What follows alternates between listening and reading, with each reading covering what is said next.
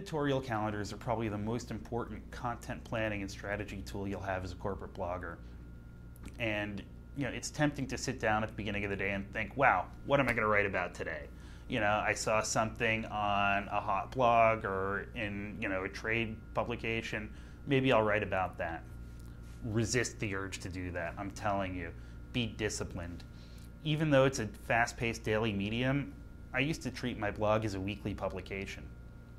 So I would have, for months in advance, based on certain industry milestones, my content planned.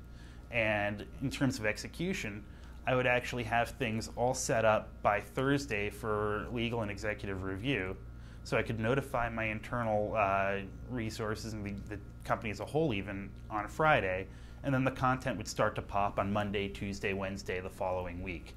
Well, what does this do? Yeah, you lose the nimble, fast-moving stuff, but everybody's going to know what's coming out, and the last thing you want is for your employees to learn what your message is along with the rest of the world. Keep people informed up front, plan ahead, and you know what? If you get a killer opportunity, you can put it up fast. But make sure everyone knows what's going on, and not only will you have an easier time getting your program off the ground, but it's going to be a lot more effective, and your sales force and your production teams and everyone else will actually use it effectively. Plan ahead, you'll get results.